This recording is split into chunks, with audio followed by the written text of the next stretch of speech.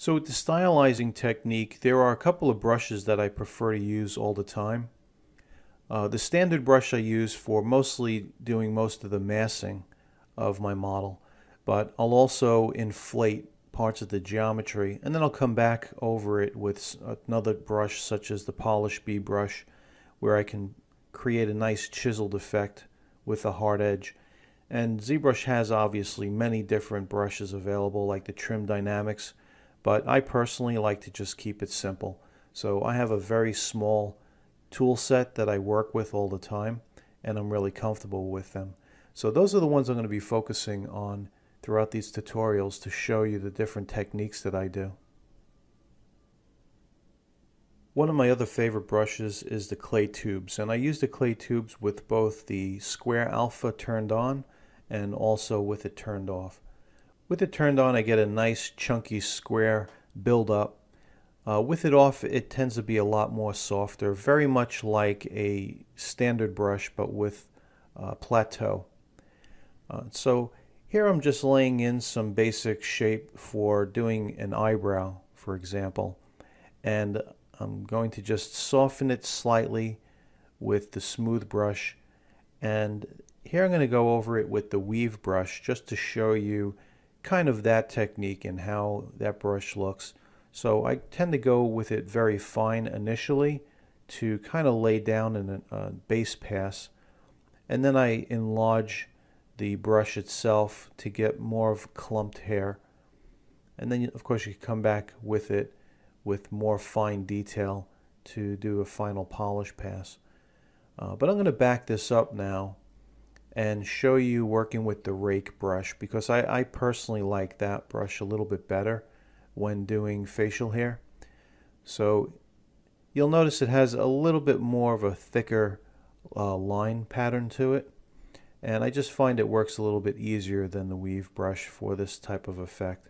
So I'm kind of doing the same thing. I'm just going over the clay tubes and bringing it in. I'm always working within some sort of an S pattern when I'm doing here, so I have some kind of flow happening. I'm going to enlarge the brush now and hit it a couple of times. You'll also want to adjust your intensity setting too. That's really important. And so I'll just lay these in. So I'm doing this pretty quickly. Usually in production I'll take a little bit more time. But you can see you get nice results, and the nice part about this is you don't have to work with a separate subtool if you're doing any kind of facial hair on the character.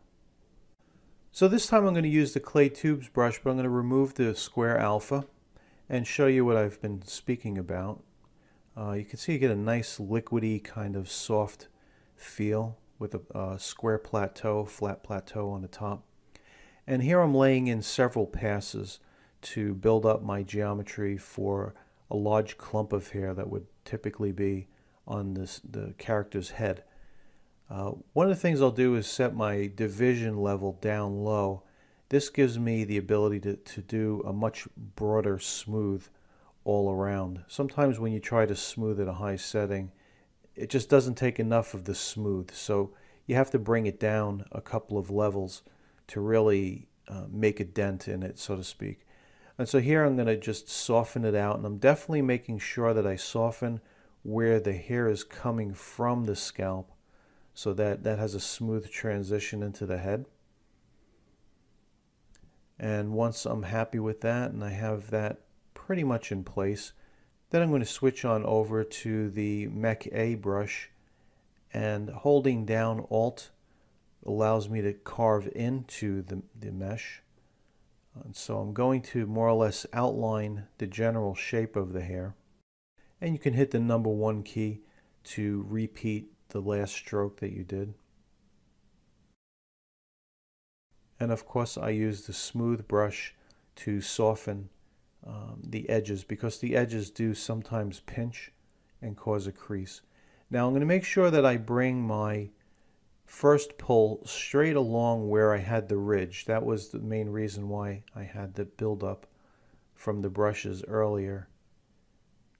I'm going to pull it back again, and I'm going to do one more on the other side of the hair clump, and then in reverse, I'm going to pull down, coming through the middle. So you see it has this really nice effect where you're up and down throughout the process.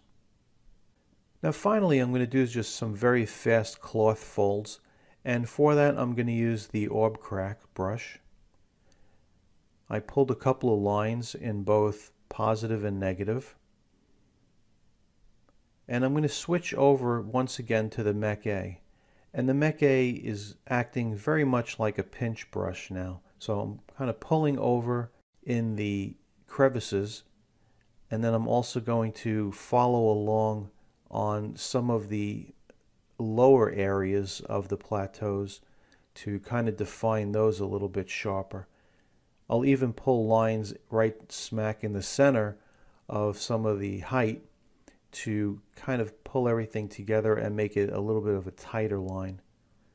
So as I mentioned earlier, you're looking for a lot of experimentation when you're working with the brushes. You really want to play with different alpha combinations as well as intensity settings. What I like to do is take a moment and show you those tools all working in combination with one another in a real production piece. So here I'm going to right to my Polish B brush and start hitting some of the rounded areas of the geometry. A lot of this is not pre-planned. I just kind of wing it as I go along, and if I don't like the way the shape is looking, then I just reverse it. But I do know that I'm looking to try to give the character a lot of chiseled areas to really accent the stylized feel. And so I'm going to hit all of these smooth areas, such as the upper eyelid and of course the side of the eyelid. So I'm always hitting the main area that I want to flatten out, and then I kind of run the brush along the support area or the secondary area just to help define the line and the crease. So here on the cheekbone you can see exactly what I'm talking about, where I work on both sides of the ridge, but the main ridge is the first line that's coming down the cheekbone. So a lot of this technique is more of the same. You'll see here with the lower lip how I now define it. I kill the roundness by pulling a straight line, and that squares it off. And finally, hitting the edge of the ear finishes off a big part of the character's face. And now we're ready to begin working on showing you how to do some of the facial hair.